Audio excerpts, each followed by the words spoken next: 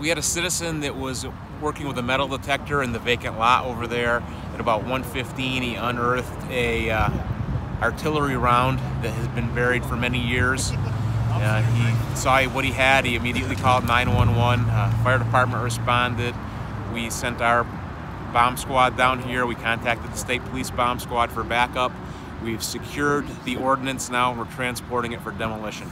Well, like usual, I went out metal detecting. It was a nice day, and I had a good signal. When I dug it up, I realized it was a live motor, and decided to walk away and call the cops.